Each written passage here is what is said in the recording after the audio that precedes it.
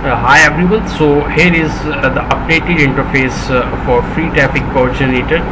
Okay, so for that you have to add campaigns by clicking the add button. Okay, so here you can select the process that you want to run. Okay, that can be Google, Bing or GMB, YouTube or direct. Okay, so you can select any one. If you go for the GMB, then you have two subheadings for GMB search on Google or GMB search on Google Maps. Okay, so these are two extra things in the GMB. If you want to search your GMB through Google search, then you have to select the first option, and if you want to search your GMB on Google Maps directly, then you have to select the second option. Okay, so if you talk about the Google, for Google you have to provide the URL that you want to search on the results of Google. Okay, and here you have to put the keyword, okay, that will be searched on a Google search engine. Okay, same as you can have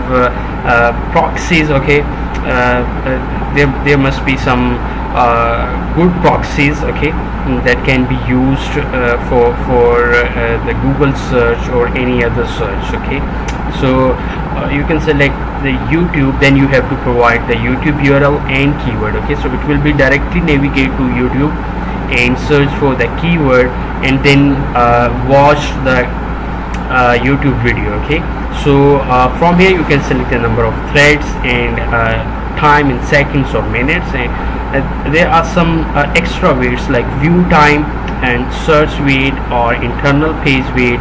Okay, search weight will be used between two search. If you provide here two keywords, okay, or you select multiple campaigns, okay, then this search weight will be used. Okay, you can turn it over for minute or seconds like that. Okay, so here is internal pages.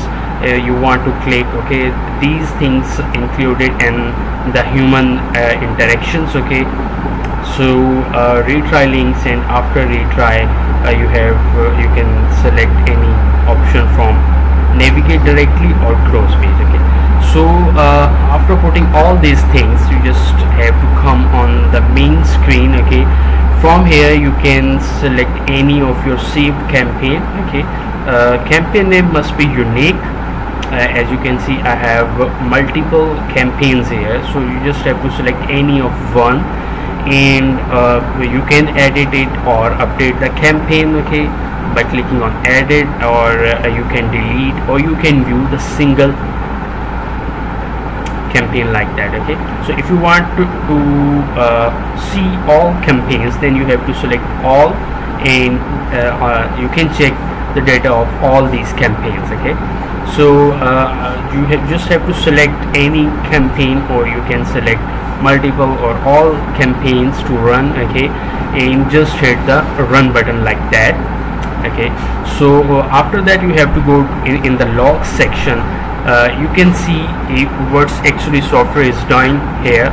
Okay, so you can check the status directly, or you can open up the logs tab from where you can just track the software working. Okay, you can see it's opening Google, and now it's searching for your keyword. Okay, and now it's just checking it in next carousel. If it found, then it will be open from the carousel, otherwise it will be open from the Google search results. Okay, so it's just open up your target URL, and it's now surfing and waiting and performing other human actions. So all these things are happened